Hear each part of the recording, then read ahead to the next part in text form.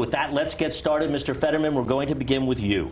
Your political experience includes serving as the mayor of Braddock, a small borough near Pittsburgh, and one term as lieutenant governor. You're running for a seat that could decide the balance of power in Washington.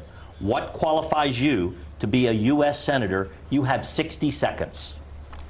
Hi, good night, everybody. I'm running to serve Pennsylvania. He's running to use Pennsylvania. Here's a man that spent more than $20 million of his own money to try to buy that seat.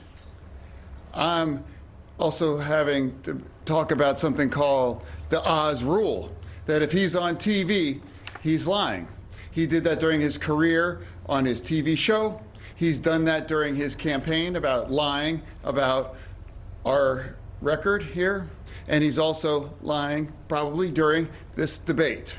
And let's also talk about the elephant in the room. I had a stroke. He's never let me forget that. And I might miss some words during this debate, mush two words together, but it knocked me down, but I'm going to keep coming back up. And this campaign is all about, to me, is about fighting for everyone in Pennsylvania that ever got knocked down, that needs to get back up, and fighting for all forgotten communities all across Pennsylvania that also got knocked down, that needs to get back up. Thank you very much, Mr. Fetterman. Mr. Oz, you are a doctor, a businessman, and television personality. But this is your first run for elected office. What qualifies you to be a U.S. Senator from Pennsylvania? You have 60 seconds. I'm running for the U.S. Senate because Washington keeps getting it wrong with extreme positions.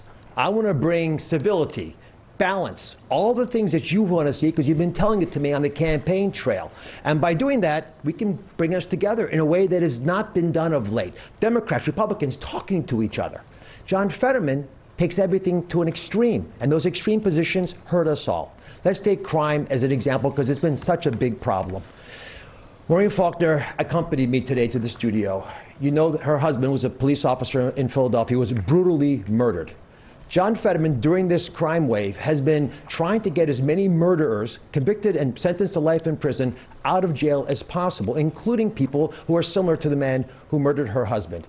He does it without with the rest of the parole board agreeing. He's doing it without the families on board. These radical positions extend beyond crime to wanting to legalize all drugs, to open the border, to raising our taxes. I want Washington to be civil again. You need it to be less radical. John Fetterman, unfortunately, would bring that. Mr. Oz, thank you. Thank you for watching. Go to newsnationnow.com to find News Nation on your television provider. And don't forget to click the red subscribe button below to get more of News Nation's fact-driven, unbiased coverage.